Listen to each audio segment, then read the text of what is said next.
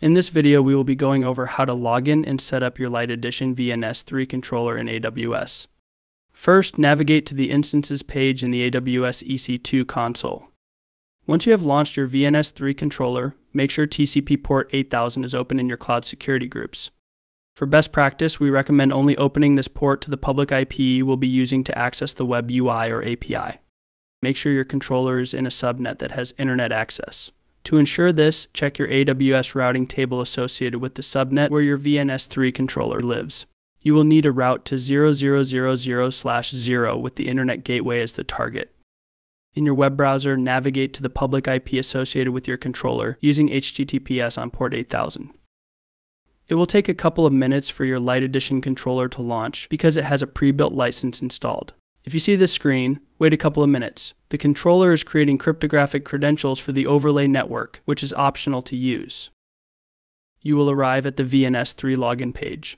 The default username is VNS3 and in AWS, the default password is the instance ID. We recommend changing this password before moving forward. Note in the event you forget or misplace your UI and/or API password, they can be reset via AWS user data. If you would like to change the overlay network CIDR, you will need to reset defaults. To do this, navigate to the reset_defaults URI as shown. This will take a few minutes. Following the reset, edit the license parameters to customize the overlay network CIDR.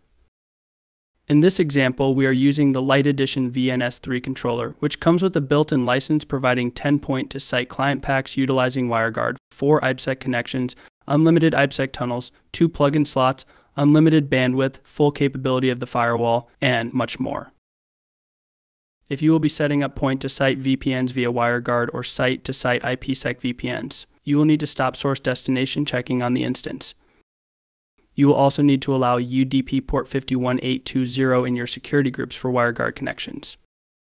For site-to-site IPsec connections, you'll need to allow UDP port 500 and UDP port 4500 for NAT traversal, or UDP port 500 and ESP protocol 50 for native IPsec. Links to additional information and documentation can be found in the description of this video.